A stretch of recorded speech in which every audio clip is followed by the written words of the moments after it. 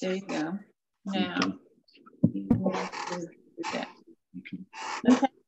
All right, that's it. Yeah.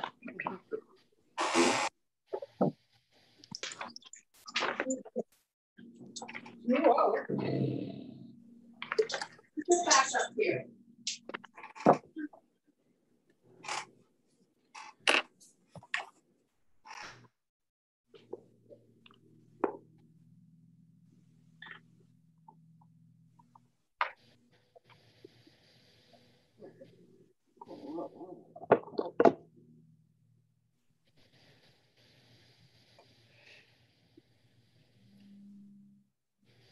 Mute it, like if you want to mute, push that, you know, that there. Push that thing. Yeah, push can, that. Can you, she wanted me to unmute. Okay.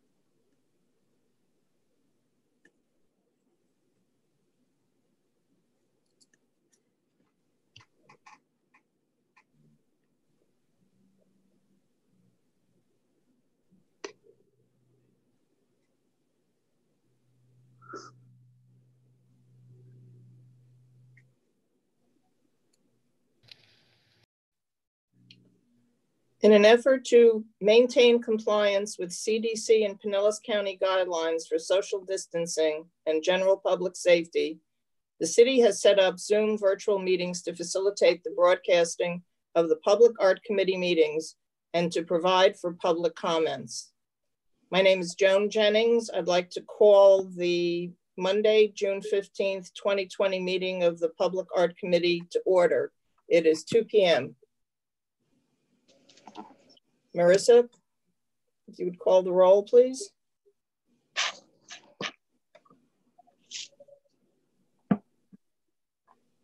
Mr. Iwanu? Here. Mr. Meals? Here.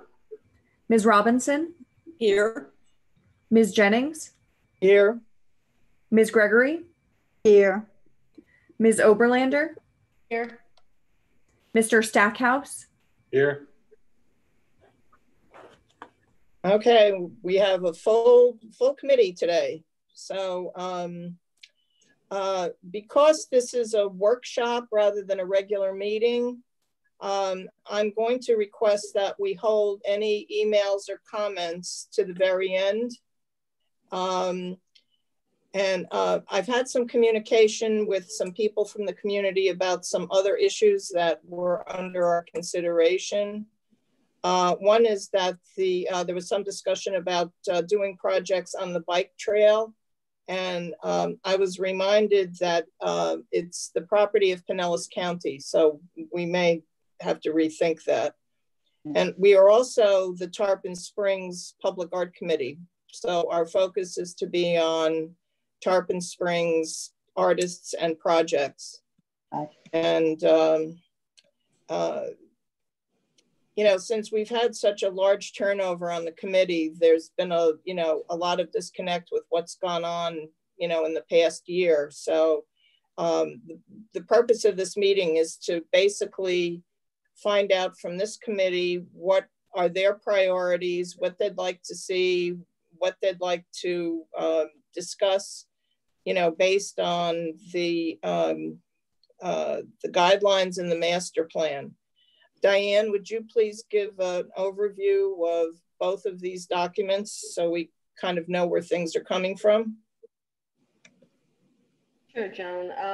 Also wanted just to call your attention first to the many attachments that you received, you know, for this meeting. I know it's a little bit of a challenge when we're doing this in a Zoom format, but of course, in addition to the agenda, we also, I compiled everyone's feedback that you gave me on guidelines and master plan and put those in one document that you all received.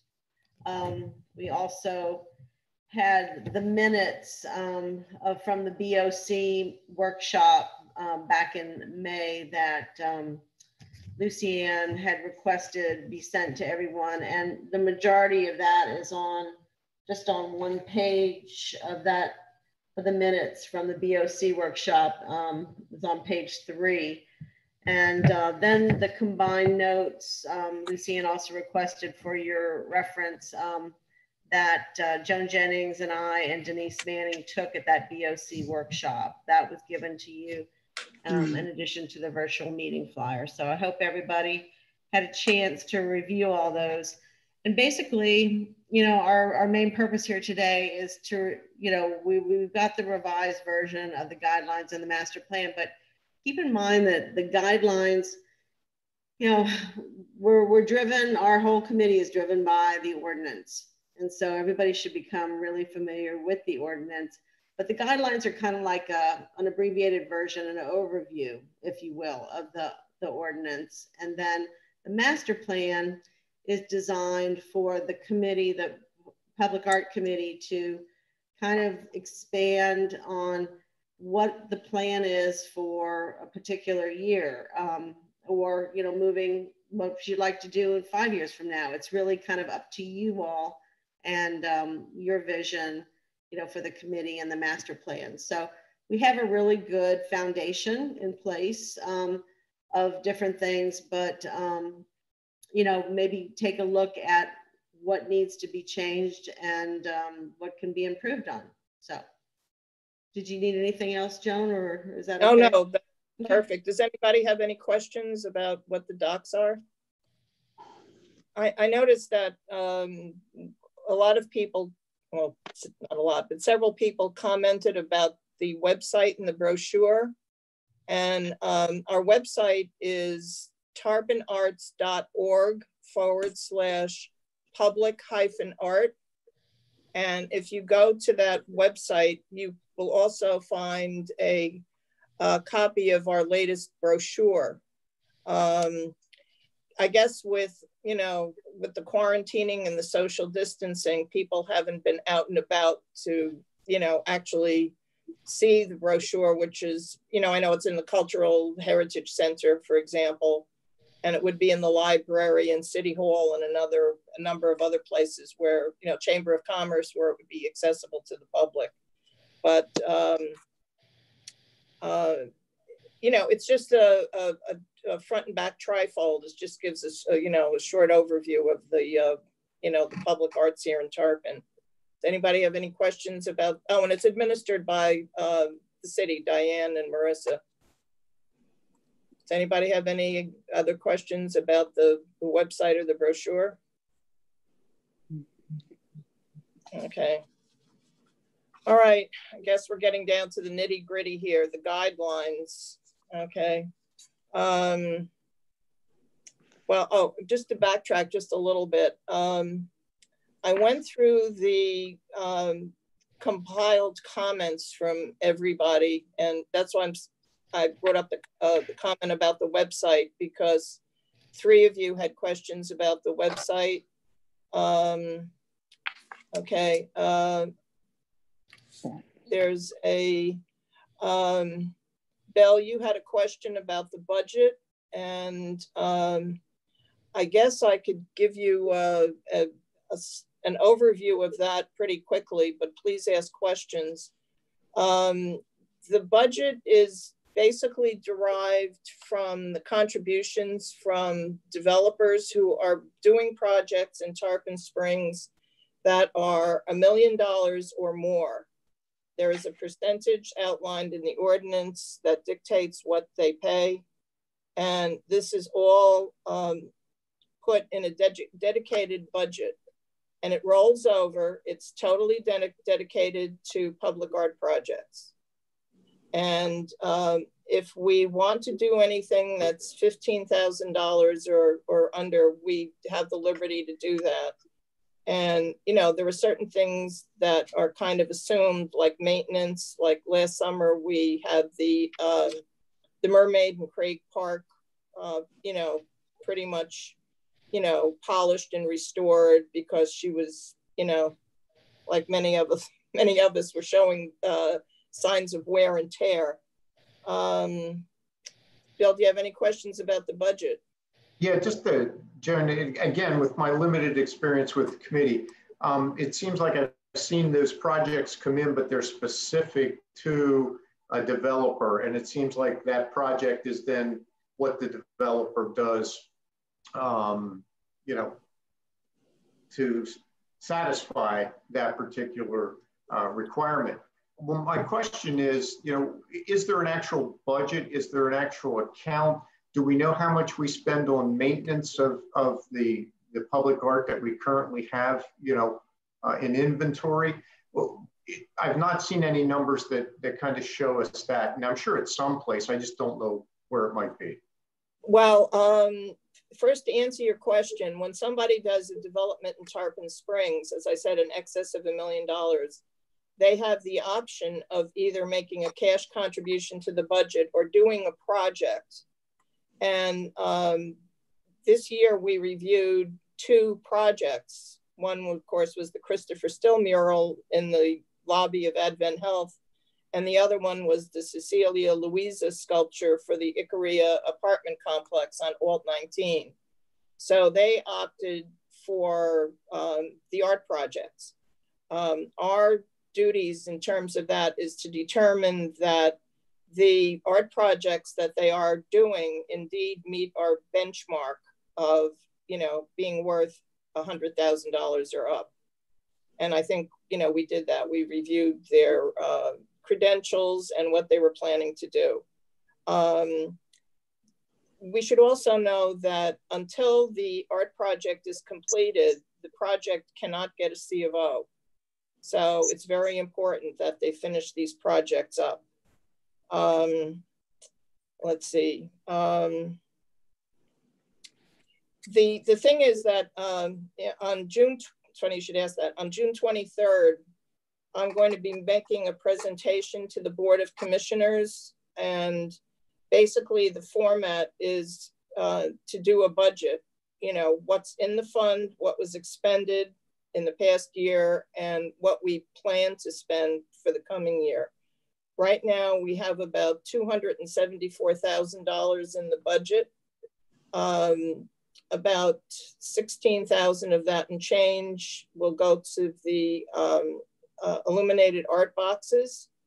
Diane, I imagine it's, I believe it's going before the Board of Commissioners for approval because it's above our 15,000 benchmark.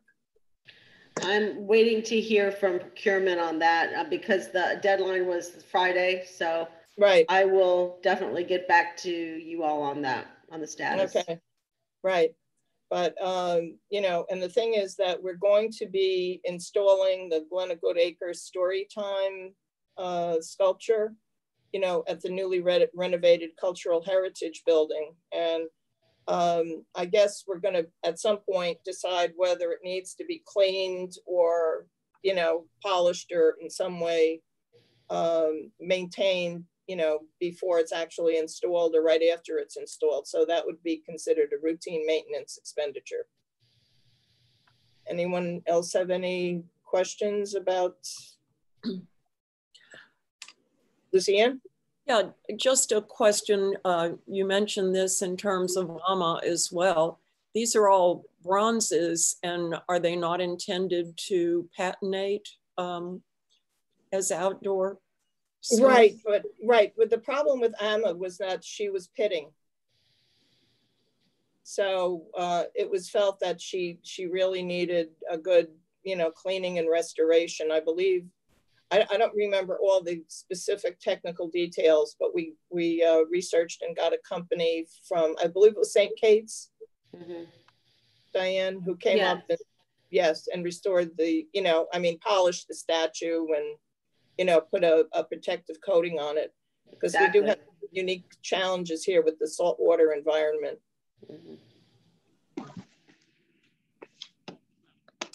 Okay. All right, I guess we'll go through the guidelines. So Joan, real quick on the budget. Oh, sure.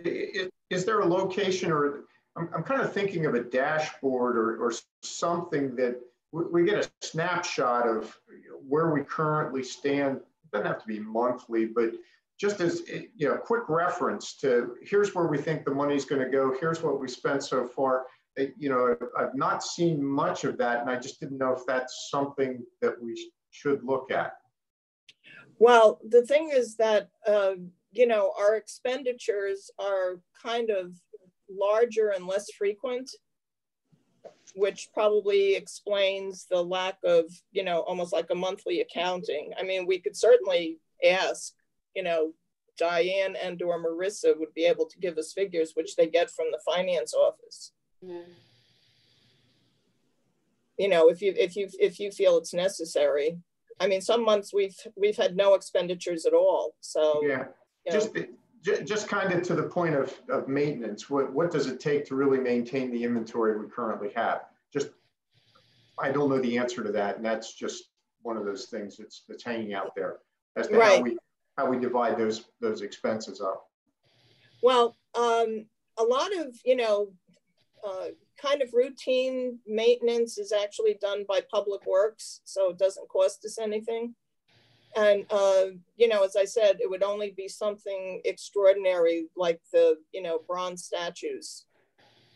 You know, sometimes the, you know, the Public Art Committee a couple of years ago did a series of artistic bike racks around town, and sometimes they need to be, you know, tweaked, or, you know, like the hands on the clock of the bike rack in front of the Depot, you know, Historical Society Museum is constantly kind of flopping down. So somebody will go over and tighten the bolts. But, you know, for the most part, we really, you know, don't have anything, you know, like the naiads, all of that is maintained by the city. Okay, You know, so to simplify it a little bit, if we take the 274 less the 16 for the art boxes, you know, we have those funds available. The only caveat being if it's over a $15,000 expenditure, it needs to go in front of the BOC for approval. Is that kind of? Absolutely, correct. Okay. Diane, you had your hand up. Yes, I was just, and a lot of this information is in the ordinance itself. So like on page 9 of the ordinance, it says monies in the Public Art Fund shall be used for commissioning, display, and acquisition of public art, including artist design fees, artist residency fees, purchase price, transportation, installation, and site preparation related directly to the installation of public art. It says general improvements to the surrounding site and location up to a maximum of 15% of the artwork cost. Maintenance of public art owned by the city of Tarpon Springs, including fees paid to the professional conservators and the original artists for conservation and repair. So they do put a certain amount into like a maintenance fund. So we have that, you know, to, you know, go ahead and upkeep the artwork. Okay, and I guess a large portion of what we're going to be talking about today is to possibly, you know, look at the kind of wish list from the Board of Commissioners and discuss some, you know, future projects, you know, coming down the pike. So, you know, we serve at the, you know,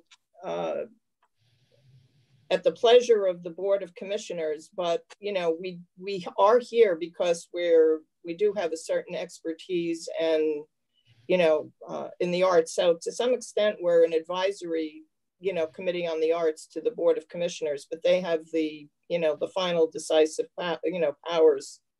And I think you all got, I know Diane sent out the notes from the Board of Commissioners workshop. I did not get them. I did not get them. You didn't get them, Trish? I looked through all my emails and there was nothing from Diane. No. Yeah, you seem to be having trouble with that. I don't know why you're not getting them, because it's not kicked back to me. You know? Yeah. Could she be going in a spam folder or? Well, you know, I get some, but then some like that I don't. I can check quick and see if there's anything, but I don't. Right. Well, these, you know, I don't know if you want to go through these or well, right now we're talking about the guidelines. So guess we'll have to take a, does everybody have a copy of the guidelines? I have the guidelines.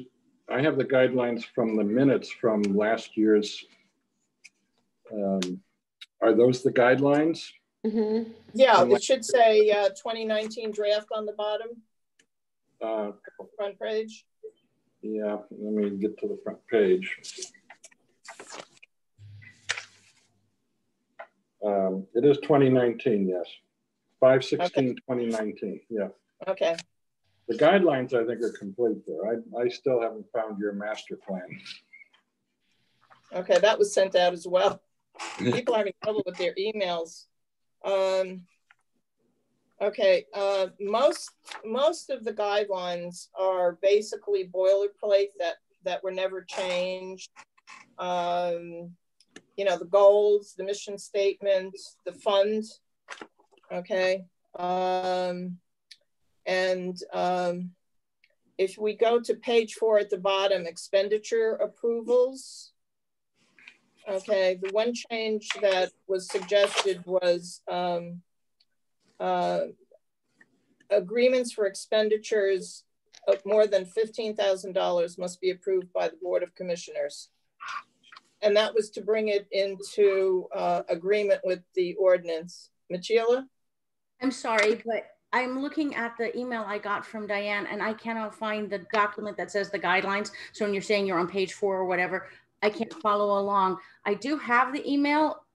What is the exact name of the thing? Because I have 5 attachments and okay, but none that says sent, it was sent earlier. It was not sent on Friday. Let me see if I could resend it. It's all in one document called General Guidelines and Master Plan. So they're both together. If you knew what date it was, I can search for it. I have a folder with all the Public Art Committee emails. It was sent out on Monday, June 8th. There was the amendments. It was in like a thread of 3. It should have been in one of those. Thank you very much. I'll look for it then. Sorry to interrupt, but I can't follow along if I can't find the document. Okay. Trish, you might want to look in yours for June 8th too. Yeah. I'm sorry. Anyway, you should look in your emails for June 8th too to get the master plan and guidelines. But you all should have it because we gave you all a copy. Right, I went a while back. Oh, I have that. I have an old copy of the guidelines and master plan. I don't have the one that was just sent, but I have the original one. Yeah. Let's see, June 8th. It should say 2019 draft on the bottom.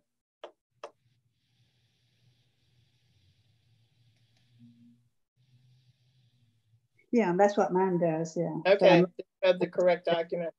Yeah. Okay. I was just looking for the document that Diane sent out with all the comments. I didn't get that one. That's the one that I didn't get. Okay.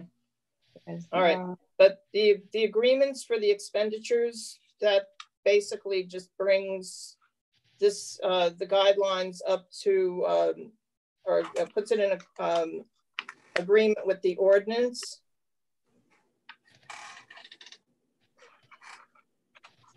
Okay. And then if we go to page 6,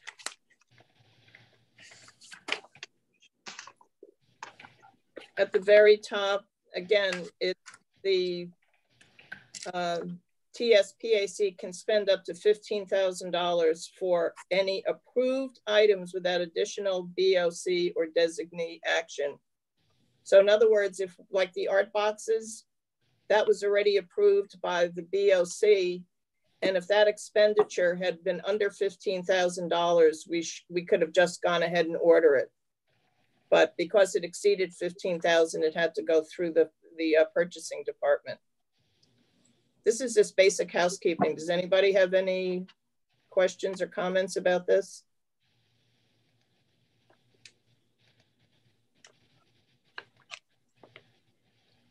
Okay.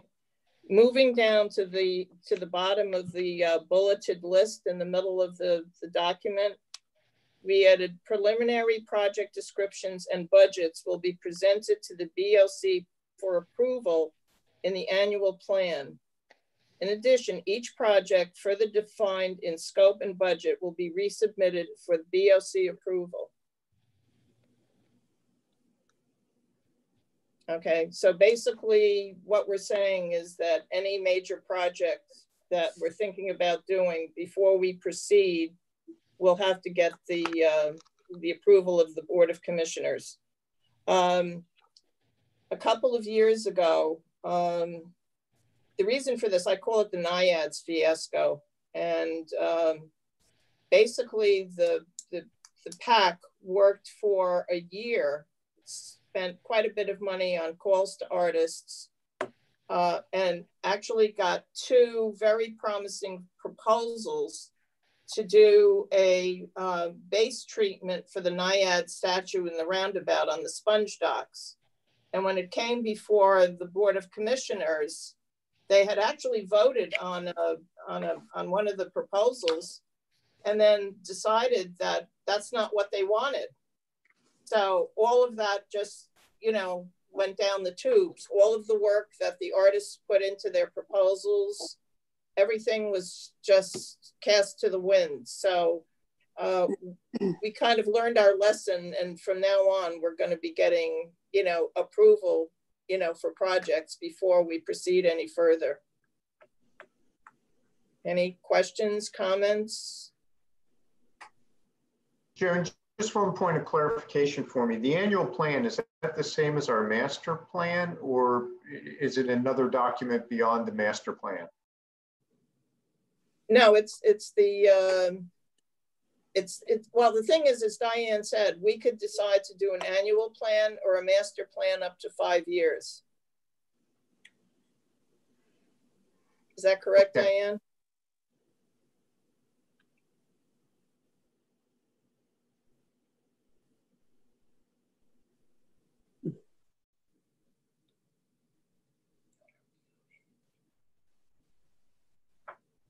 See, I turn it off to be safe. And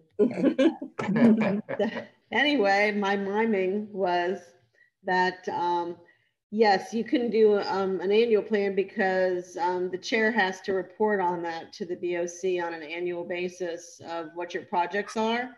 But you, a lot of times, a lot of master plans have, you know, a plan for up to 5 years. So that's something you all can decide.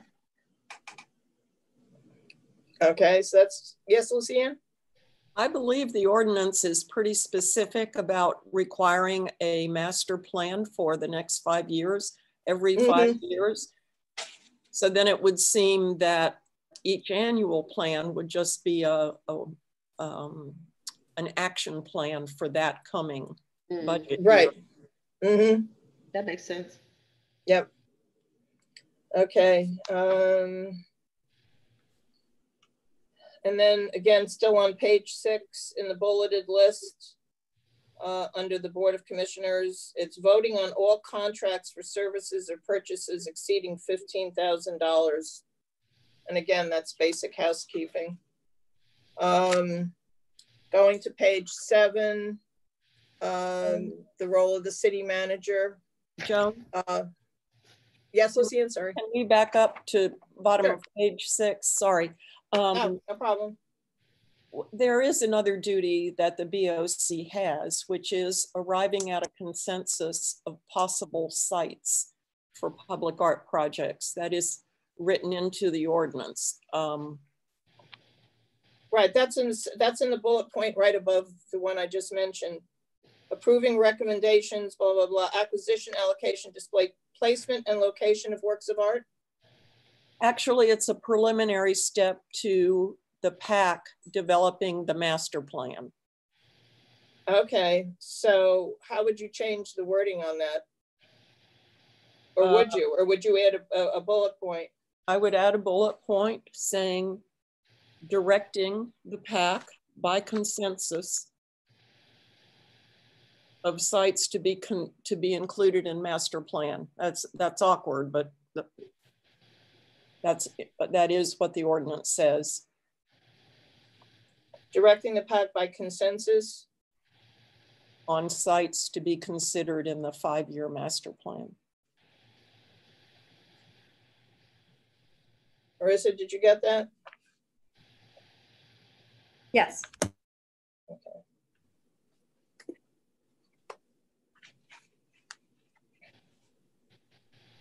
Okay. Any other comments?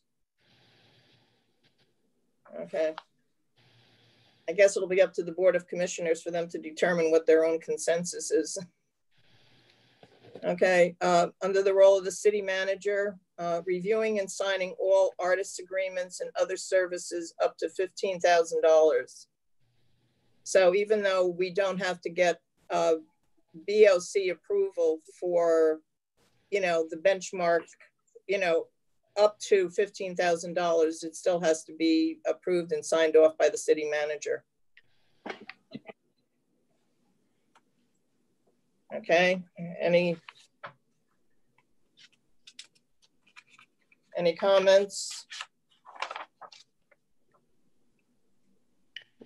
Joan, excuse me. One of the things I might mention is that in order for him to have a clear understanding of the project and everything, it'd be good to give him the site selection, and if we need to vet it with any of the city departments, just to make sure it's viable. And okay, we've been doing that, but it might be a good idea to codify it. Okay, so how would you like to phrase that? Coordinating with the city manager and city departments on placement and installation of art projects? Prior to the city manager receiving it, to coordinate with any city departments that may have involvement, Okay. Prior to submitting to the city manager. Would that be prior to or subsequent to? I would say prior to, because he's going to come back and ask, well, where are you putting this? And, have you vetted it with the other departments, like for installation issues or whatever, right? Mm-hmm. Maybe we could make it both prior to and or subsequent to. Mm-hmm.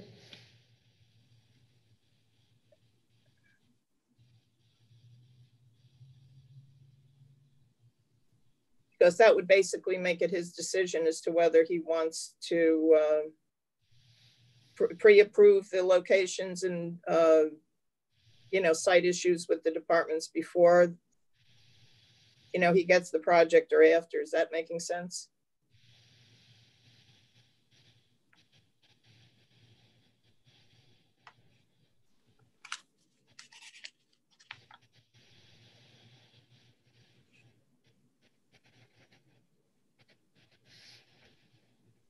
Yeah, and if you go down toward the bottom of the page, we have partnerships with city departments.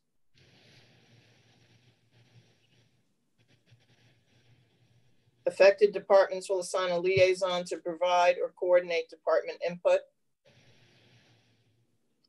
So that's kind of spelled out there on the bottom of page 7.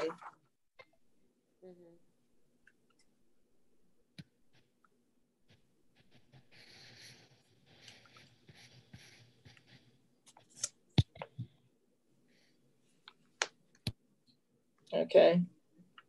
All right, page 8, Bill, if you look about 2/3 down the page, there's the finance, the role of the finance department. So that might answer some of your questions also about the budget.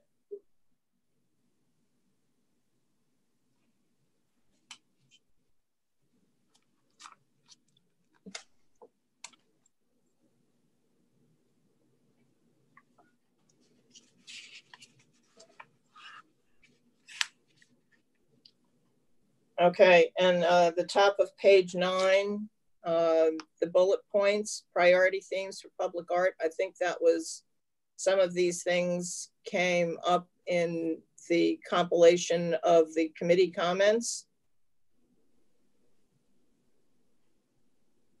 Family, children, and ethnic diversity, nature, water, and the environment, sense of place through the city's unique history and culture, and color and texture, which I would assume Lucianne would give you, that would open the door to, you know, abstract pieces.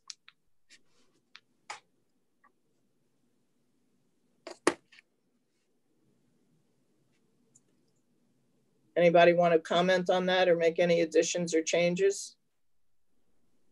I think it pretty much covers everything.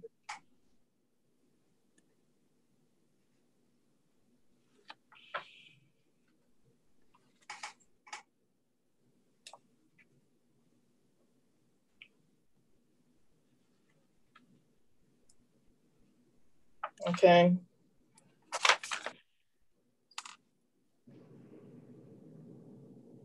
And then again, on page 10, there's the public art selection jury. Oh, Lucianne, I'm sorry. That's okay. This is really a question to the rest of the committee. Sure. I couldn't find any specific reference in the guidelines or any place else on how we actually accept artists' proposals for specific sites. I know we have artists come to us from time to time and say, I want to do X, Y, or Z.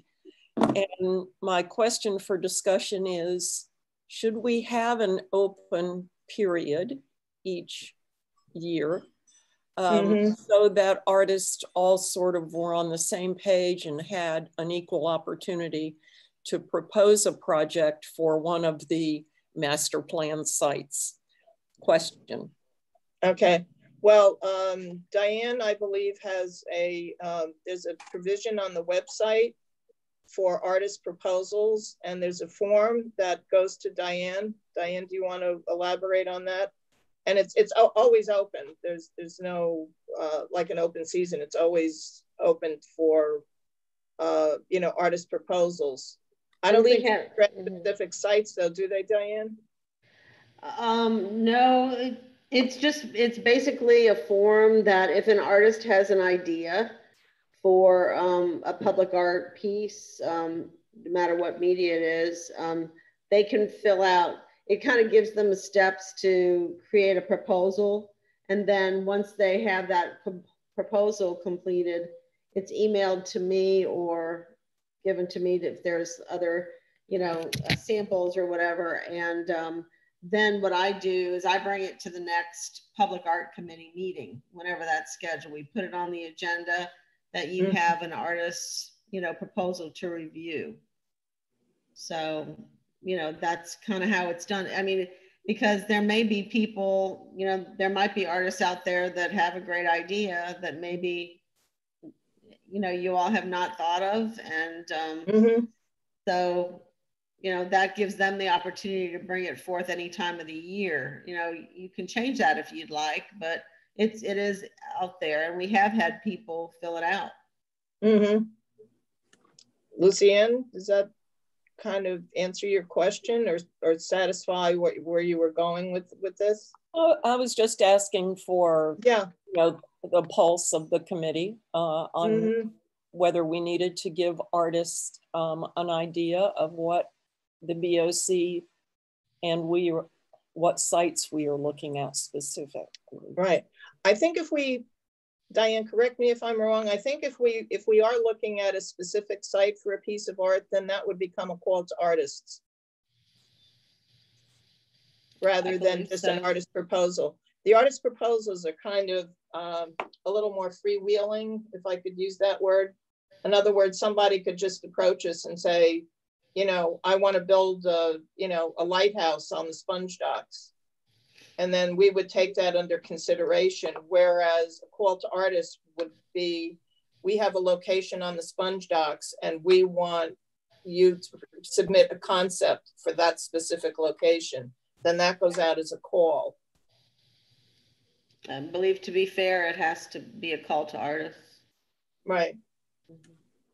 So does everybody kind of get the distinction between the open proposals and the calls to artists? Robert? Isn't it that if somebody makes a proposal, I'd like to do something, and here's my idea, I want to make a lighthouse on Dodecanese, that you'd say, well, you'd sort of steer them towards that open call. If they miss that open call, they miss that open call. That's the thing, that's the way. Well, there's no time restrictions on the proposal submissions. On the proposal sessions, I mean, so. No, submissions. There's no time frame. It's open all the time. Anybody could. Yeah, but at some point you have a call for artists, right? And then you have to make a selection. Right, but that's discriminating between the two mechanisms. One's an artist proposal, yes, which the artist himself, herself instigates and submits, versus, like as Lucienne says, a site-specific project, in which case that would be a call to artists, and it would be, we would get responses. It's like call and response, Yes, the call and response I get, the other one I don't. What don't you get about the proposals? The open one is that somebody can just name something and say, I want to do something here and there, and I want you to pay for it. Well, it's not quite that simple. First, it has to be, vetted by the committee and then approved by the Board of Commissioners. Okay, so you'd be making up a slot for this person. Right. I guess if the committee decided that it was something that we'd want to pursue, then we'd take it the next step. Trish? Here.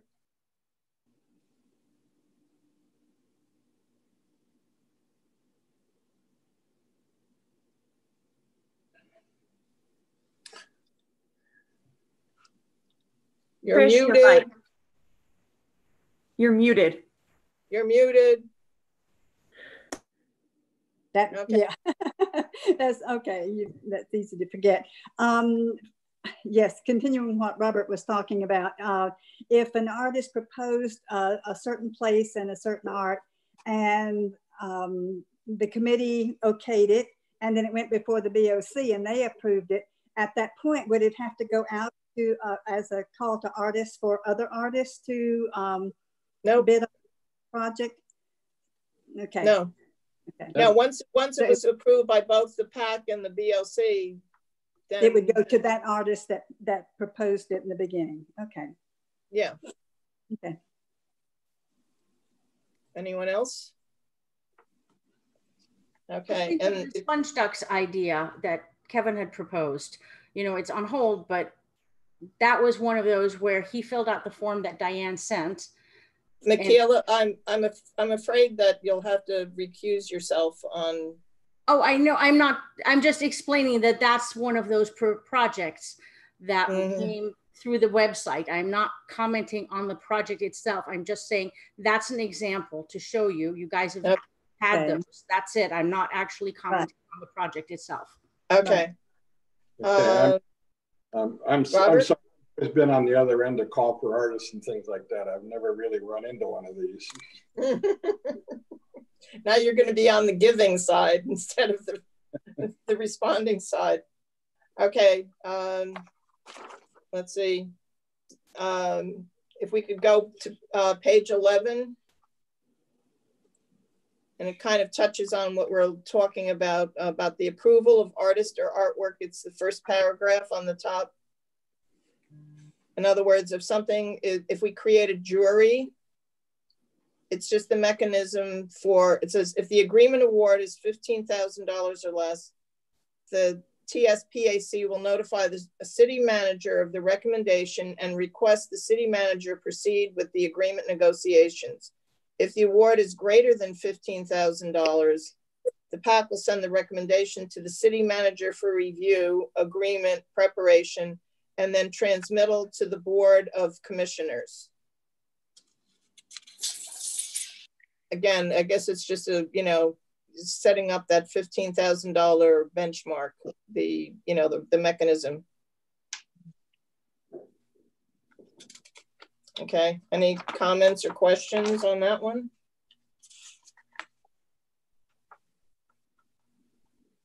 Okay, on page 12, the fourth paragraph is on diversity. I think some of the committee members had some questions about,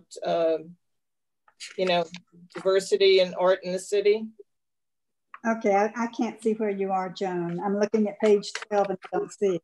Okay, it's the fourth paragraph down. There's public participation, education and outreach, citizen involvement, and diversity. Okay, that's not on the page 12 that I'm looking at. Okay. So if you're looking at the paper copy, it's on page 13. I'm sure Ms. Jones is looking at the digital copy. They're like a page off. Oh, okay. Diversity, I see it now. You're right. Yep. It's on. Okay. All right. As I said, it came up at the last meeting, discussion of, increasing diversity. So there are, provisions for it in the guidelines. Okay. Okay. The other. Okay. Does anybody have any questions or comments or Lucienne? Not on diversity, but on the two paragraphs, public participation and citizen involvement. They seem to be saying the same thing, but again, question for the other committee members. Do we want residents actually designing and installing the projects? That seems like the nitty gritty that will be contracted to the artist. Right. Do you feel that the citizen involvement should be, or one of those points should be deleted? Well, I think they are saying the same thing. So right. That, yes, you want to delete that as redundant? Yeah, but my bigger question is involvement of interested residents in the actual planning, design, installation, and maintenance. Those seem to be either artist functions or city staff functions. Mm-hmm. That's a question for the group. Right. Any other comments? Bill, do you have any thoughts on this one? I agree with Lucienne. It's very specific in the way it says, their involvement in the actual planning, design, and installation. I don't know that. Are they talking about the public just giving their ideas about these? That they're not talking about them actually doing it, I'm sure. I think it would that's actually what it sounds like. It says installation.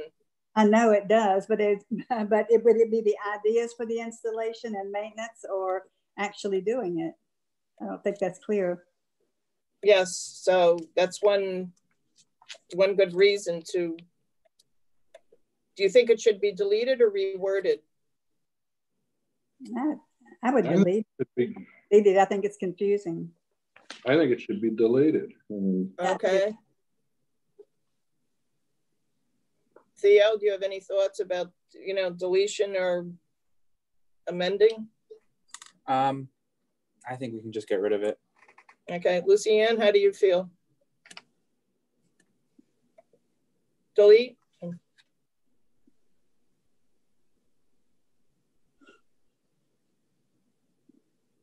Sorry, we're all guilty. I think it would be okay to leave planning in. The rest of it, I think, is too specific, or it can be deleted.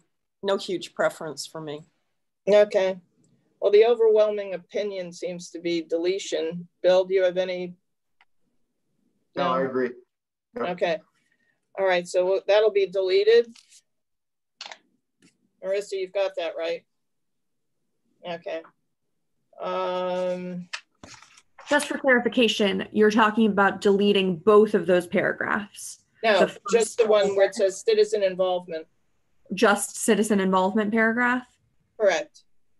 Okay, and leave the other one as is? Yes, public participation remains. Okay, thank you. Okay. In the public participation paragraph, it does actually still include what Lucianne said about that their interest residents in the actual planning, design, and installation. So as she mentioned, maybe we should just do in the actual planning and leave off the design, installation, and maintenance, even in the public participation paragraph. Yeah, that makes sense. How does everybody else feel about it? I agree so with it that. Would be. Thank you, Ms. Ayala. That's fine. Okay, so we're going to delete design, installation, and maintenance. Okay.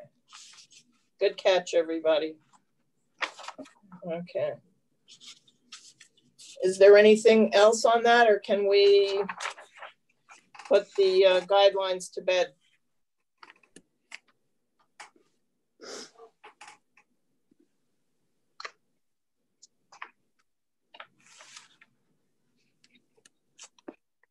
Okay, and obviously there's a change on the cover. You know, Diana's just updating. You know, it still has the library and Denise, so that can be updated. I'd like to entertain a motion to accept the guidelines as amended. I move that we accept the guideline as amended. Do I have a second? I second. I think we, on this one, we need a, was that you, Michaela? Yes, it was. Who seconded? I tried to second it. Okay, but I think on this, we need a second from the actual committee. So I need a second from either Bill, Lucianne, or Theo. I'll second it. Okay, thanks, Bill. All in favor? Aye. Aye. Any opposition? Okay, so we now have adopted the guidelines as amended. Okay. Now we're moving on to the master plan.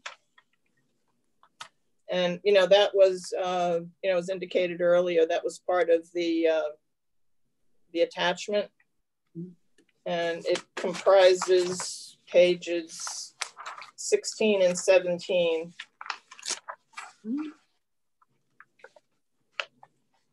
I have page 27 through 30. Okay, because it's only, well, it's the development of the original public art program master plan.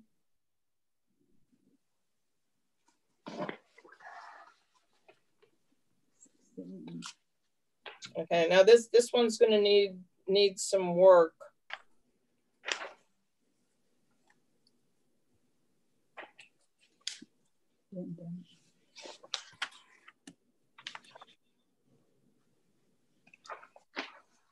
Okay, well, first there's a listing of completed projects. Right. And I don't know whether you want to keep building on these, or do you want to delete them and just add the current projects? Diane, what would you suggest on this one?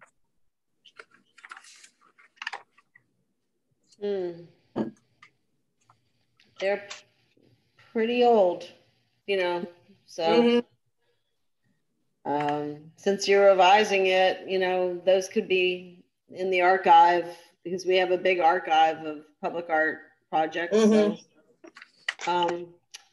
and some of the members, when you got your notebooks, I don't know if you remember, Michaela and Robert, they're going to get theirs before the next July meeting. But in the back of your notebooks, you had a thumb drive. They used to put the history of the art on CDs, you know, but you're not using that anymore. So we put it on thumb drives. I did not get that. That was not in my book. Yeah. Okay. Okay. Get you one. I have the CD. Yeah. You have the CD. It depends on how long you've been with the Public Art Committee. I have the 5.5-inch floppy. The VH tape. All right. So how does everybody feel about deleting the old projects, or Lucianne? I sort of like having them there for context. I think it illustrates where the committee and city has been in the recent past and where it's looking to go.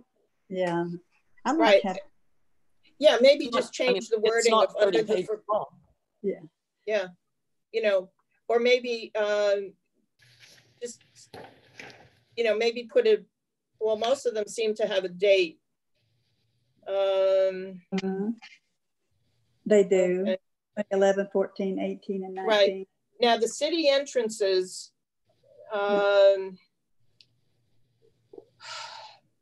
the PAC designed the gateway signs, but I know that they were altered and went through a lot of various permutations and combinations that were dictated by FDOT. So I don't know whether we should leave that in there. Were they actually done? I'm going to ask a question about that. Where are, because I don't, they're still being worked on, to the best of my knowledge. Right. Well, this is under the completed projects section. Right. Well, we completed the design for it, but then off it went into the, you know, netherworld of the bureaucracy. Right. It's not a completed project then. I would take it out. Okay. How does everybody else feel on that one? I agree. I think it should come out. Anyone? Okay. So Marissa, if you could delete the city entrances. Okay. Okay. And the outdoor sculpture celebrating the library, that isn't quite completed, but we're teetering on the verge of it. So I'm wondering whether we should leave it in or not. As soon as a construction company takes down, you know, that whole area where they're storing stuff, because they're still completing some outside things, some porticos. So maybe as soon as they take that down, we could get it, you know, installed. So I see that, you know, being done this, you know, year. Okay. Okay.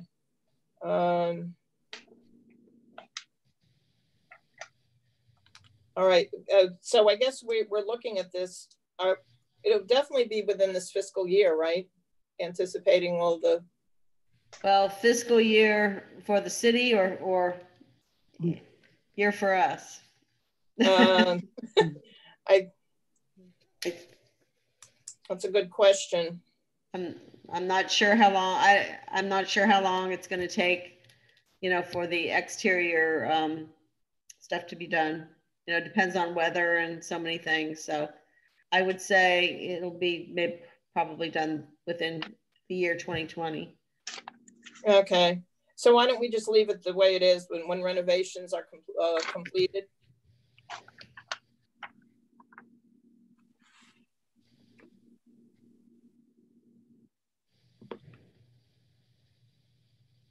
Okay, now we go to the 2019 revised master plan that never really got off the ground.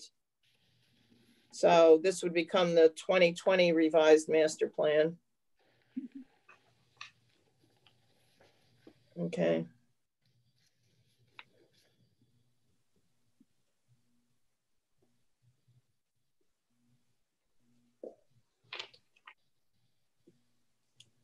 Okay, so we have the goals and objectives established by the ordinance, the city's comprehensive plan, downtown development plan, and the general guidelines. Public art program master plan endorses project selection that provides a diversity of public art types, from large city icons to artist-made benches, and a diversity of places from highways to public buildings and parks. Do you think we should be making benches?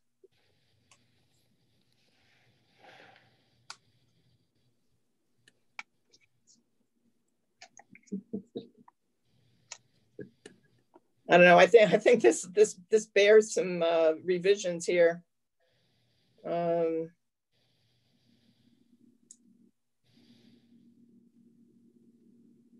Lucienne, there were I can tell when your hand's going up now. There were a lot of wonderful points made by every member of the committee in their submissions to you. Maybe now is the time to go back to that format and build from each of those.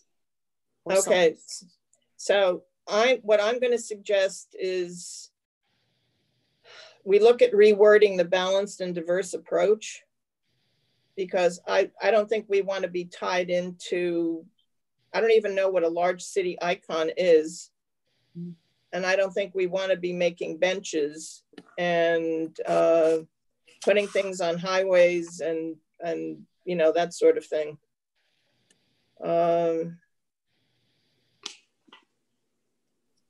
Yeah, we can't do that. We can't put things on highways anyway because they're not our property. Mm-hmm. Yeah, most of the highways are not city property. How would everybody feel about deleting in that paragraph, putting a period after art types and then just deleting the rest of that sentence? Let's see. Project selection that provides for a diversity of public art types. Yeah. Does that work for everybody? Good to me. Okay, I think it gives us a lot more flexibility. And as I said, I don't think we want to be making art benches. Okay, public art, the parks. Parks are one of the main community facilities in Tarpon Springs and therefore are important locations for citizens to experience the full range of public art types. Public art in parks must meet certain special criteria related to the presence of active children, park maintenance method, and each park's unique character. In addition to our existing beautiful parks, additional micro or respite parks are desirable. They might consist of a single bed with a bench with shade at intervals along the art and history trail. They should incorporate or provide a view of public art. Now, going into a little history here, at one point, the PAC was working on an art and history trail, but it was taken over by the Department of Economic Development. So it kind of, you know, I don't know what they're doing about an art and history trail, whether they're doing anything. Diane? Yes, they are. There are plaques that they've got and signage of, I can't remember exactly how many there are, but I know they're being ordered and they're going to be installed. So they do have the first group, you know, that's been approved by the Board of Commissioners that they're going to be installing. But those are for historic purposes. Right. Okay. Should we delete that section? I would. I was just reading it. It doesn't make any sense to what we're doing. So I would take it out. Excuse me. I'm sorry, but I'm looking at the various documents, and are you looking at the revised January 2020 TSPAC master plan? Because I'm not finding the wording that you're looking for. I have the 2019 draft. Oh, I'm not sure I have that one. Okay, because I'm having a tough time finding the wording. I'm looking at the revised thing that was sent to me. It's at the very end of the general guidelines document that we were just reviewing. It's just the last couple of pages. Oh, okay, But it's thanks. attached to the same document. Okay, thanks. Just as a point of information, before I confirmed with Diane exactly what documents we were looking at, I pulled my files out and they were 1.5 inches high, just on the guidelines and master plans. So there's been a lot done on this. Okay. Now we come to the real nitty gritty. The Public Art Program Master Plan for 2019-2024, and I guess that becomes 2020 to 2025, establishes 6 main functions for the Public Art Program during the next 5 years.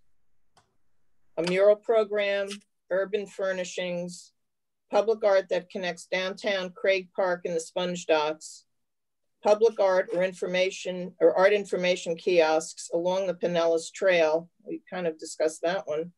Creative integration of technology to develop art projects that promote the uniqueness of Tarpon Springs. That was kind of the Art Box project. Inspiration, sometimes places for public art projects that seem perfect to create a sense of place that many people will appreciate. The Public Art Program will always remain open to this discovery.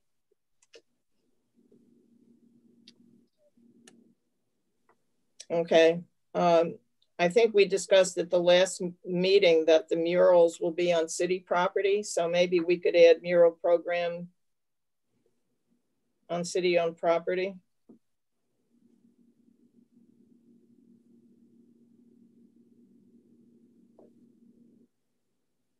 Okay, urban furnishings. What does that mean? Thank you, Robert. I think we're back to the benches. I thought so. I think when the PAC did the bike racks, that was considered a type of urban furnishing. What about the recycle bins? The Goby Fish bins. Right. Bill, how are we? The solar art. Yeah, that's the technology, integration of technology. But the urban furnishings would be the Goby Fish, yeah. Recycling. Mm-hmm. Right. Okay. Lucianne? Yeah, I'm a broken record and I apologize for the repetition, but we are supposed to be naming locations in the 5-year master plan rather than projects per se. Of course, the projects will follow, but that is the okay. Well, let's do it. That's what we're here for. So we want to give some specific locations of city-owned property for future art projects. That's what we are asked to do, and I think we should. Or okay. We want to continue to have misunderstandings between the two groups. Right. Okay.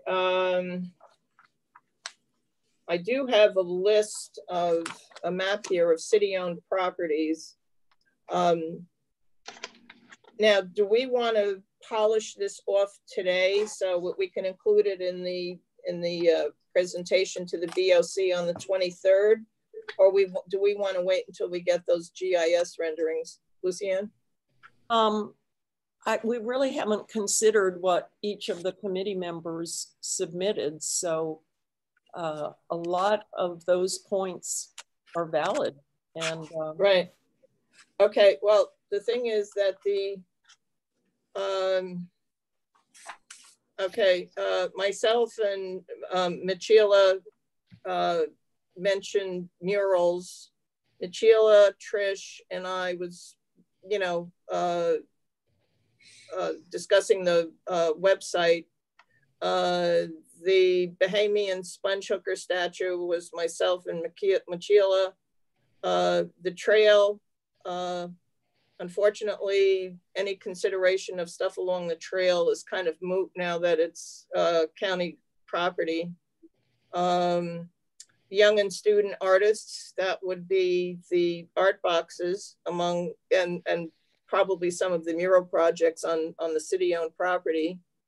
Bill, you wanted a map of the city-owned properties, and both you and Lucianne wanted to prioritize locations, which is, I guess, what we're talking about now. I think your questions about the budget, I hope, were answered. Okay. And then the 5-year plan, which is kind of what we're working on. Michela mentioned public art in the parks and doing a photo catalog of artwork. Trish was concerned about BOC approval, and she suggested a survey of municipalities about the murals and the liability insurance, which we did, I believe, in January. I think Jules had taken that on. She assigned everybody a municipality or two, and I think we discovered that the insurance liability issues were basically universal. Diane, is my recollection correct?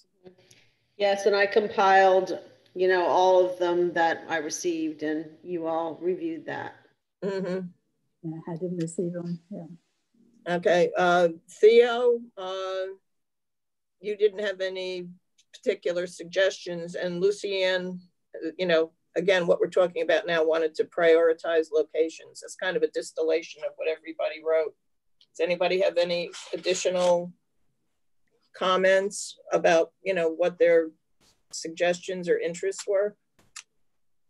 Joan, on my interests, somehow I wanted to get out of the 3-ring binder and the master plan that's in a notebook someplace and get onto, call it a dashboard, or somehow come up with a, you know, roadmap of where we're going and the projects that are in the pipeline, and something that we can all look at in almost one page and say, here's what we want to do, and here's where we stand on all these things. And part of that's the GIS with the mapping. And so it's kind of taken the next step beyond the actual plan in the 3-ring binder and saying, okay, here, something real easy for you to go to the BOC with and say, look, and everybody instantly looks at it and goes, oh, I know what you're doing now. And then it becomes very easy to see, you know, how we're doing. Do you think that there might be a positive aspect of putting something like that on our website that would be, you know, available only to the committee members? Well, I think, you know, you've got 2 levels. You've got our operational, and then I think what, you know, almost an infographic to go out to the public and say, look what's happening here, and almost, you know, tooting our own horn with, here's what Art's doing in Tarpon Springs. So I think we've got to do the first one first before we can take it to that next level. Right. But, you know, maybe GIS, maybe she can start populating the current inventory where everything resides across the city properties and across the city itself. And, you know, maybe we just build on that as our tool. I'm looking more for some of the tools to help us manage this as opposed to having a 3-ring binder that we go back to, and we only go back to it when we want to look, you know, for some guidance. I think that's a great idea. My one reservation is I don't know whether we could get this up and running by the 23rd of June. It's not, you know, with the situation, you know, with, you know, the quarantine, people not being at their desks and trying to, you know, put together something like this. I mean, it's not that simple to come up with. It's going to take us some time to put those tools together, that toolbox that we need to move forward. So I understand the importance of the document that we're working on, because you need something to present to the BOC. But as I put my thoughts together, yeah, that's what I was thinking. Yeah. Well, what I just want just some clarification, if you don't mind, because there's a bunch of different art around the city of Tarpon Springs. Some of it is privately done, and some of it is public art committee, you know, driven, but there's a ton, you know, and then we've got like that whole list that's on the CD or the thumb drive of art that has been donated to the city over many, many years. That's, you know, historic, and some of it is in storage, and some of it is at the library, and, you know, so it's in different places, you know, kind of thing. So when you say you want a GIS map of where the art is, are you saying public committee art or all the art? Because that might be a little bit daunting. I was thinking the public art. Okay. You know, what we've been responsible for as a committee and as a city. And again, to help make some of the decisions going forward, what type of art are we have a short supply of and we need to focus on? And then also, where geographically throughout the city are we not doing enough, so that we know where to put our efforts, so we know how to allocate, you know, going forward. This is what we want to focus on, and this is where we want to try to put it. Just a thought. Okay, thank you for clarifying that. Yeah, that sounds very much in sync with what Lucienne wants to do about prioritizing, you know, locations for the art in the city. Is that correct, Lucienne? Are you kind of on the same page? Yeah. Okay, it's kind of, as you know, as Diane said, it's kind of daunting. You know, I mean, it's not daunting, but to try to get something like that done for the 23rd. And Joan, you'll, and on the guidelines of things that everybody sent in, Lucienne's last page there has like a list of different things too that everybody might look at as well. Just to, you know, Lucienne? I have an idea about the meeting on the 23rd, and my position is let's not be driven by a deadline. Can't you tell them what we are doing? Yeah, usually the thing is that by ordinance, we have to submit an annual report. So to some extent, I am being driven by a deadline. So it's... Well, there are a lot of things that you'll be able to report completion on, but I would also think there is room in there to report progress on an ongoing effort, which this is. Right, and this is also our opportunity to bring projects before the BOC that we'd like to get them to approve. So that's why this, you know, these items in the master plan are so important. You know, I mean, do we want to do a statue? Do we want to do major projects? Do we want to do student murals on the different walls? Do we want to do all of the above? We have to give them some kind of, you know, at least a loose projection of what we might be planning.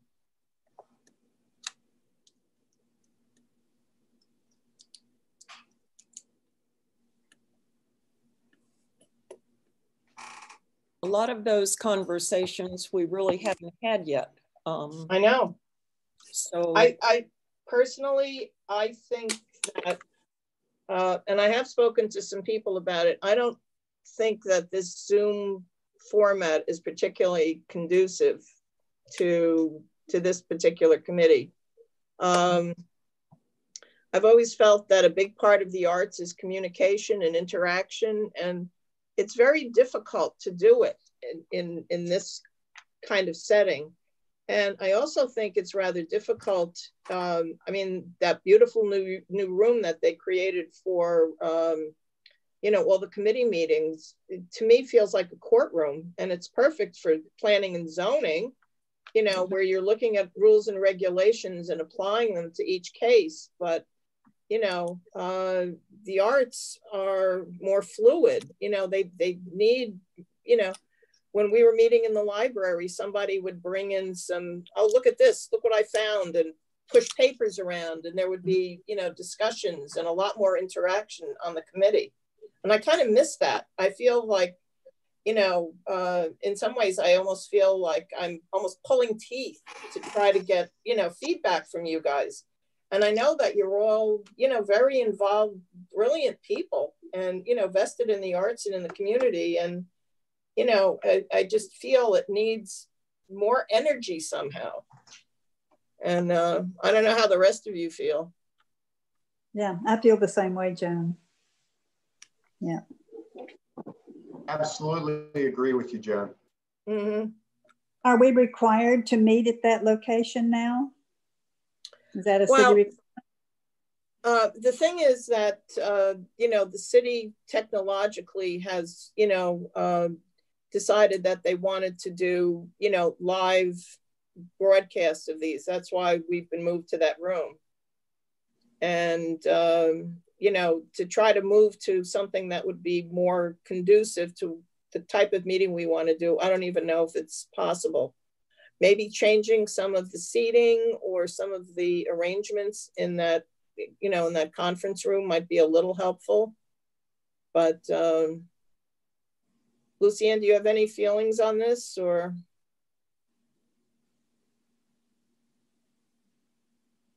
I agree. It's a difficult setting.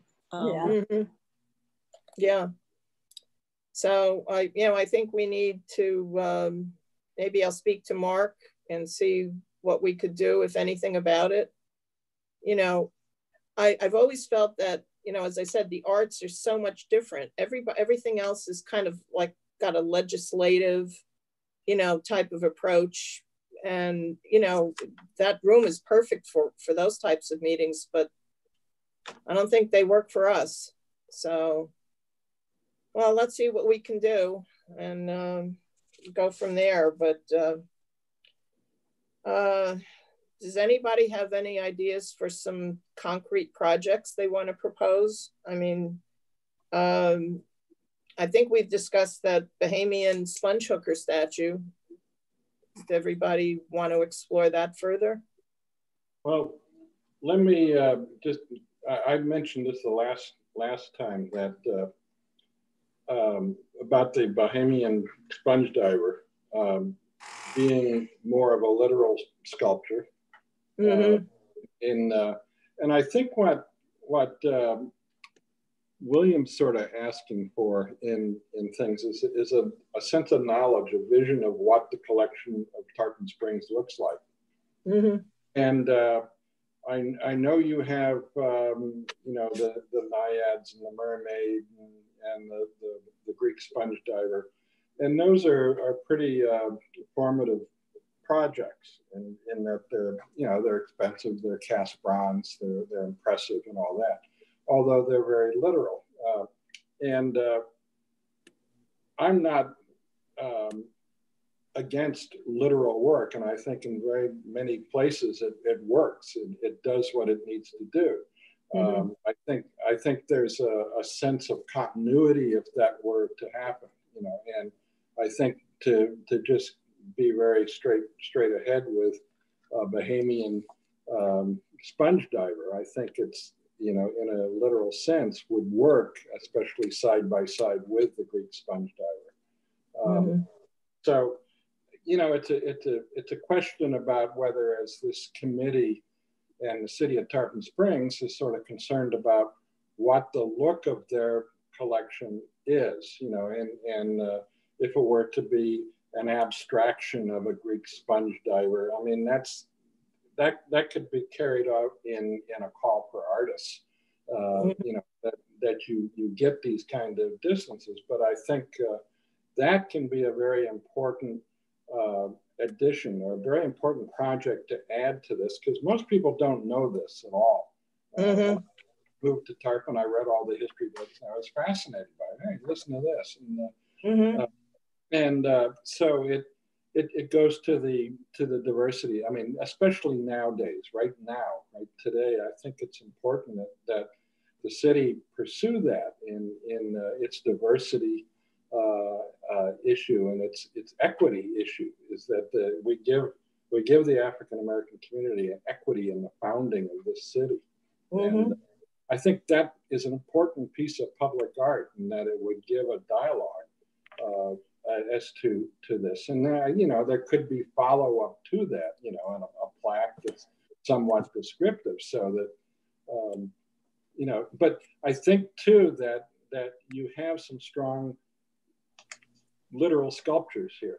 People really seem to get involved in them. I drive by the Naiads a lot, and people are always sitting in amongst them and photographing. It's clearly a place, and its location is good, and the mermaid is something I see a lot of people getting photographs taken next to that. And of course, the sponge diver itself. So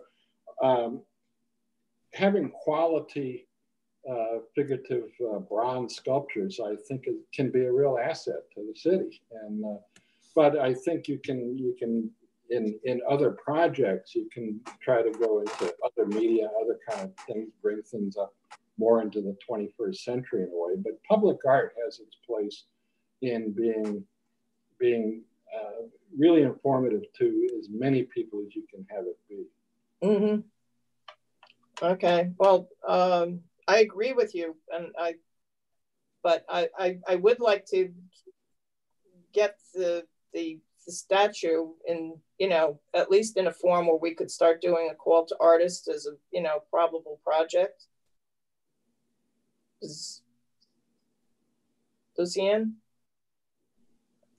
My only comment is I would like us to have a really firm sense of the history of the Bahamians. There were Bahamians of African descent, but there were also a lot of Greeks based in the Bahamas. So I know that maybe 6 years ago, there was an exhibit in the Museum, and I just feel like we ought to have a really factual foundation. I feel as though you kind of froze up. Could you just repeat the last part of what you said? I'm sorry. I'm just repeating that we need a really firm grasp of the history that we're talking about. There may not be one literal image that serves it. It may need to be a more nuanced kind of piece that that acknowledges all the Bahamians and the various contributions they made. Yeah, this is something that, you know, we've been talking about for a while. I actively searched to see if we could find, or I could find, any photographs or anything of, you know, the Bahamian sponge hookers. And I really wasn't successful. As I said, the only thing I found were figure studies by Winslow Homer. So, Diane? Tina Bukavalis, I believe, did an exhibit of the Bahamian sponge divers that is up in our cultural center. So, you know, we could get that down again and put that exhibit up, you know, to coincide with something that the Public Art Committee, you know, would do, a project. You know, it'd be kind of neat to have that back up, you know, to kind of complement whatever project you all decided to do. Just that's great. Yeah. That would be a great idea to, you know, combine the exhibit with the statue. And, you know, I'm with both Lucienne and Robert. I would really like to see some more abstract sculpture in town, but I don't think this particular, I also agree with Robert. I think that this particular project needs to be, you know, a little more representational. And, you know, we are getting that abstract piece at Korea. So, you know, we are making strides there. So. And can I add something to it too? Sure. I mean, there's a plethora of artists who deal with 21st century concepts of realistic sculpture. So it's, you know, very contemporary approaches to things. I mean, it's a way they approach with the material or with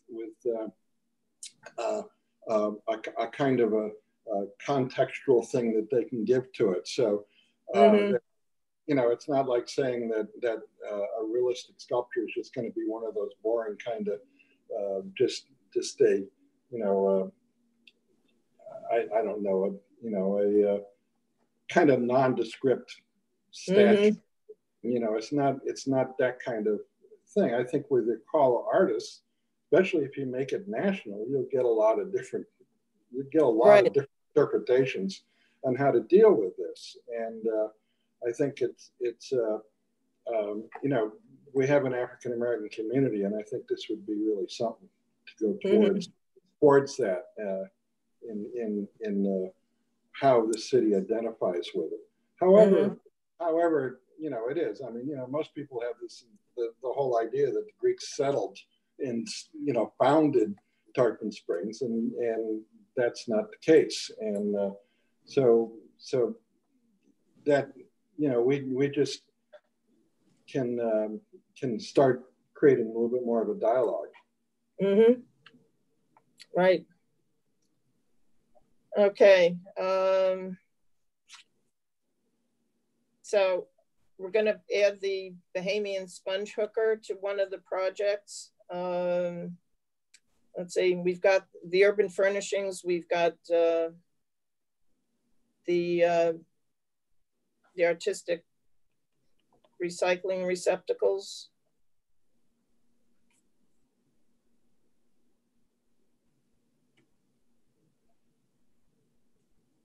How do you feel about public art kiosks?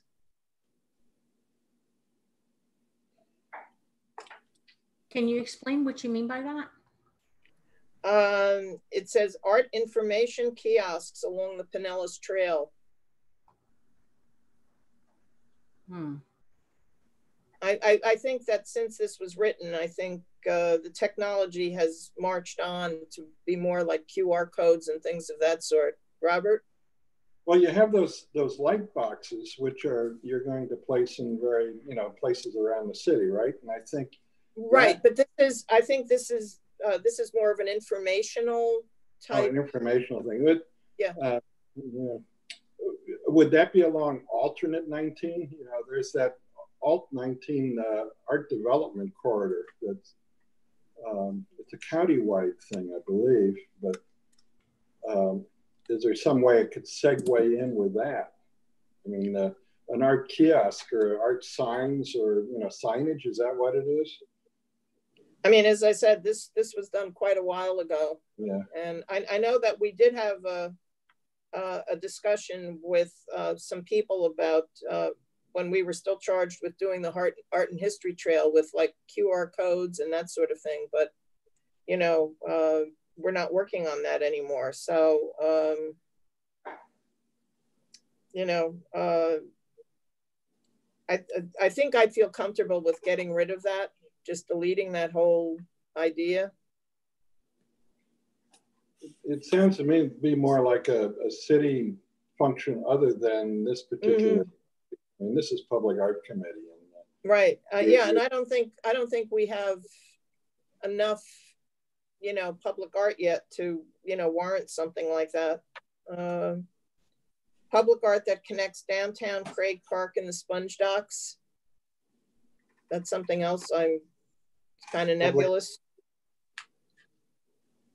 That may end up being one of the corridors that we're looking at for the illuminated art boxes, since we're not looking at the trail. Okay. Just a thought.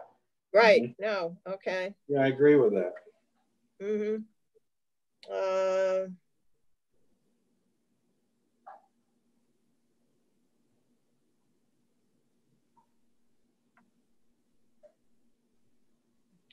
Okay, so we're back to prioritizing locations. I don't know how we can proceed with that right now. I mean, it's, as I said, I've got a map, but I'm not sure.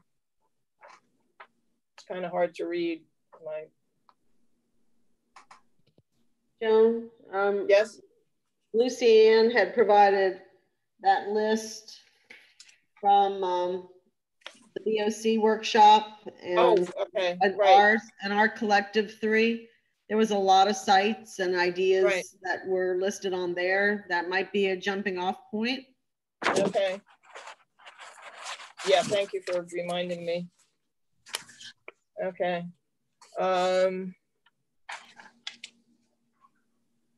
Okay, so we've got the Cicadia Cemetery expansion. There was talk about doing a mural on the water tank on the golf course itself, MLK and Alt 19. Lucianne, did you have a specific spot on that corner that you were? These were not my ideas. I compiled these from the recordings and minutes of the VOCs. Okay. These are areas that were highlighted by different members of the BOC. And I think if the past is true, every time we appear before the BOC, we're going to be reminded of each of these locations. I think the MLK/Alt 19 was not the intersection, but the whole of MLK and then alternate 19 as two different locations. But okay, they are not my ideas. Okay, all right. Selfie ops. Well, that would be the murals that would go on the city-owned walls. Okay, Sisler Field. This is another one that keeps cropping up. They were talking about doing some sort of bust or plaque in honor of Mr. Sisler, who was, I guess, very, key in promoting a lot of the youth sports in Tarpon Springs. Do we want to take that on?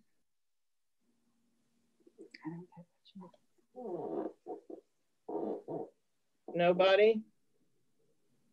For some reason, I don't have what you're looking at, so I'm kind of lost. Okay, this was the compilation of all of the comments from the committee. Oh, I didn't get it. Okay, I didn't get that, so. Okay. Okay, the Christmas cards around the bayou, I think we discussed doing that on the art boxes instead. Anybody have any feelings about that? So I know there's already, they do the Lambathas and the other things around the bayou. This is another one that keeps cropping up too, the lighthouse replica.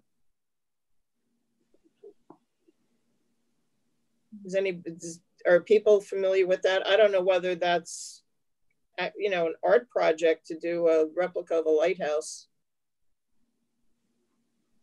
You're talking about which lighthouse? Anclote. Anclote. Actually, there was. I'm digging into my history here. I believe there was a lighthouse in the Sponge Exchange that had flags on it, and they wanted to. There was discussion of recreating that. I think that is an intriguing kind of thing, because that way you'd be able to get a sense of that structure and a sense of abstraction to it. If you wanted that, it would not be a figurative piece. It would be something that's referencing that. I know the city of St. Petersburg's paying Mark, what's his name, to build the Janus airplane, and doing a replica of that. And but I think something like that would be, if it were big enough, it's a big budget, I think, because it would be architectural in scale. Right, but they specifically talk about a replica. They want to recreate what had been there, back in the 20s and 30s. Sponge Exchange, and not the, well, it could be a, interpretation of the replica. Well, I think that's something that would have to come up before the Board of Commissioners. But I think when they say historic replica, I think they mean they want to recreate, replace what had been there originally. Okay, I'm just going to say something that the BOC is really not the art committee. but we serve at their discretion. No, that's so, you know, I mean, and that's what we're working off of. Yeah. You know, Lucianne went to the trouble of compiling all of these points that were raised at BOC meetings. Yeah. But I think at the end of the day, we have to go back to them for approval. So, yeah. You know, Lucianne? I do think we can take that as a suggested list, and the call can interpret Lighthouse in any way it wants. Replica would really not fall under public art. Right. Guidelines. So yeah, I see a lot of flexibility if any of those strike a chord with the committee. Okay. Well, it's me, because I would be interested in that, but I can't do anything with it, but that's right up my alley. Historic busts donated by families.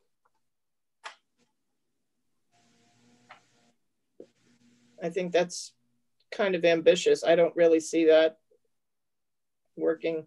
The tennis wall in Craig Park, that's another one that keeps shifting gears, and it has ever since I've been on this committee. Diane, do you know, I mean, are they still talking about possibly reconfiguring that area around Craig Park? It's kind of like a moving target. I haven't heard any updates on that. Okay. The Howard Park parking lot, again, that's county. The downtown postcard murals, that was basically voted down by the PAC on a couple of occasions. The Pinellas Trail was, again, county property. Around the bayous, that's definitely something that we could explore. And of course, the dumpster corrals, that's what we were talking about with the student mural project. And if, you know, given the, you know, the recent comments by, you know, Mark Licoris, I think that we could easily get that up and running. Innis Park on Riverside Drive. Anybody? Diane? I just wanted to mention too, keep in mind when you're choosing locations that Tarpon Springs has a lot of beautiful parks, and we also have our own marina, which is apparently state of the art.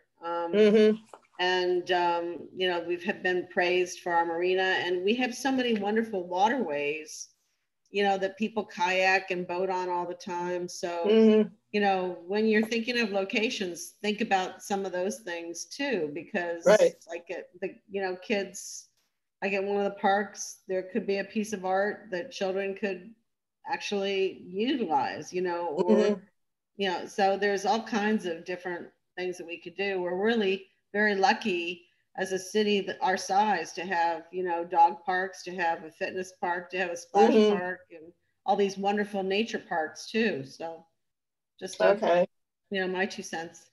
Okay. Robert? Can I go back to the Innis Park? That's the first I've heard the Innis is mentioned in this. And yet George Innis Sr. is an incredibly famous artist. And George Jr., of course, lived here, and George Sr. built houses. I don't know why I don't hear more about the Innises in Tarpon Springs. Is that something that we can address? I'm not quite sure what the park is, Innis Park. I know Innis Drive. I walk around it all the time. Yeah, Lucianne? The park, actually, and I learned this at my first PAC meeting when Sandra Holobar was one of our alternates.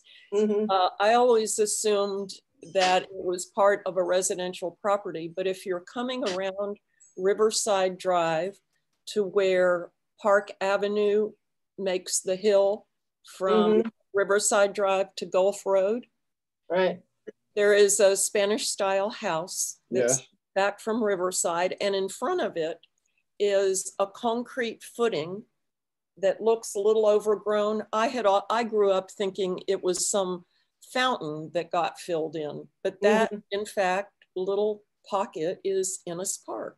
Wow, thanks for the education. I had no idea where it was. Yeah. I thought it belonged to that house. I did too. I did too. Yeah. Well, that's definitely something we should look into. Shall we add that to our list? I would say yes. I mean, because I think that's a real historical connection to very early Tarpon Springs. And okay. Geography-wise, I don't think there's anything else in the area around it that we've done. So I think it's perfect. And it seems like half the city of Tarpon Springs drives by it every day. Right. I agree. Okay. So we have some murals on some city-owned properties. The golf course, Sunset Beach, the dumpster corrals. So that's definitely one that we could do. I love that Ennis Park. That's a great idea. Let's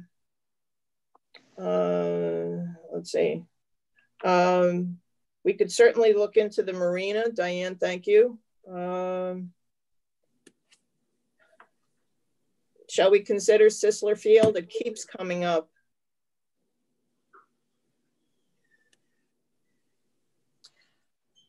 A little more information on that. I don't know whether it was Sisler himself, but somebody affiliated with that ballpark played for a team that later morphed into the Baltimore Orioles.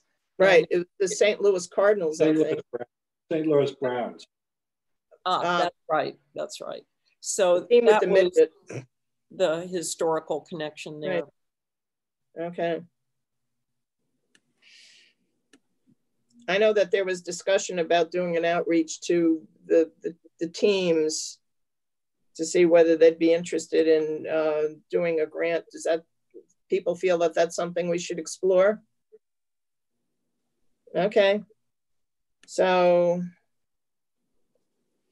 Marissa, I'm sure you've got just a big spaghetti bowl of notes on this one. It's all over the place, but maybe we could sit down and get this, hammered out.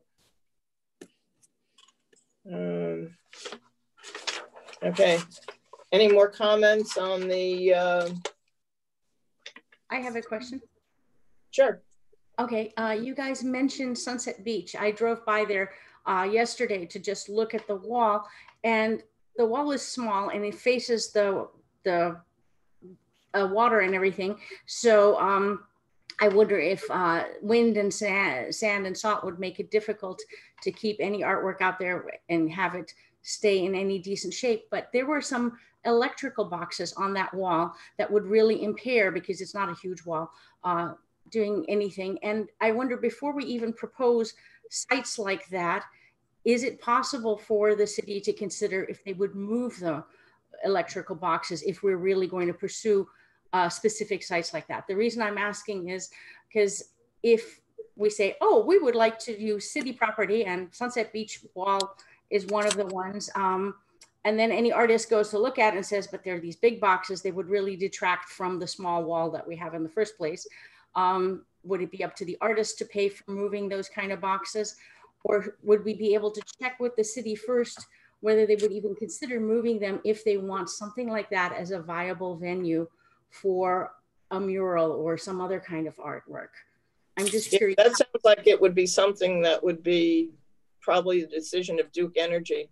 We actually, in the past, considered doing a project that, well, it exists in a lot of other municipalities where they paint those electrical boxes. Mm-hmm. And for some reason, the boxes in Tarpon Springs are all numbered and coded, and they couldn't be painted over. So, Trish, you look like you were going to say something. No? Okay. I think the process for a lot of cities for those electrical boxes, they're wrapped. Mm-hmm. So, yeah, we looked into just about every option on the face of the planet, and for whatever reason, I mean, somebody, I think it was Rod Merton, spent maybe a couple of months on this, and basically we just figured out that it was there's something odd about the Tarpon Springs electrical boxes, and it just wasn't viable. Suppose there's Diane, no way. do you remember exactly? We can't hear you, Diane. Some of them were city owned and some of them were county, and then there was like you couldn't go over the printed side. You couldn't wrap, and so I think it was just kind of abandoned because it was, you know, too difficult to get, I guess, the image that they wanted to put on. But don't forget about the water tower. There's some cities that have some really cool art projects of their old water towers. That'd be really cool to do. So, shall we take on the water tower? We've got a lot of stuff here. Let people. Well, the water towers are really traditional, and they do them really well when they're done well. I mean, there's one in St. Pete that's near the old Miller Huggins baseball park, and it's just a tank full of fish and stuff. So it's been, they've redone it a number of times. Yeah, well, this is a huge structure on the golf course. Yeah. Well, the bigger the Lucianne? Go ahead. I was just going to say, I don't think it's a problem having a big list, because each one of these has to be explored and there may be restraints, but I think the bigger the list, the better chance we have of some support by the BOC. Okay. That sounds good to me. Diane, what if I sit down and create a list and send it to you and you could distribute it to the committee? Sure. Okay, and then everybody could take a final look and see if I missed anything, or if there's anything that they've been able to rethink and would like to add or subtract. Let's see. I was going back to the combined notes. Some of these things are very outdated. The historic mural on the Macris building, that of course has been done by Christopher Still. I don't think we want to approach Walmart, Walgreens, or Panera in this business climate.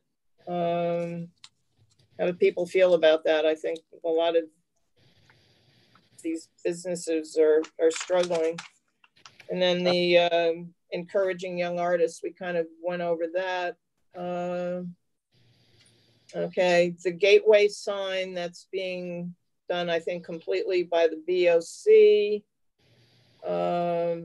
The historic photos of Tarpon Springs, I think, Diane, correct me if I'm wrong, I think that's being done by Economic Development. Maintenance funds, yes, we have a budget line for that in our plans. The Poseidon statue didn't happen. Okay. All right. Well, I think we're kind of through our agenda. Marissa, did we get any emails on any of these topics? No, we did not receive any emails on any of these topics. Mark, are there any public comments on any of these items? If anyone would like to talk, please raise your hand.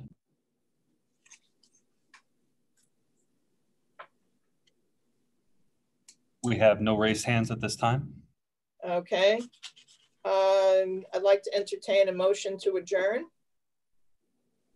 Unless anybody has any other comments, questions. I think we got a lot of work done today, folks. I make a motion that we adjourn.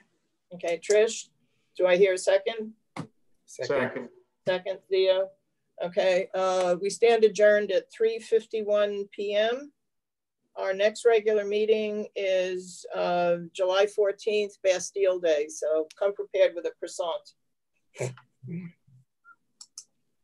Okay, folks.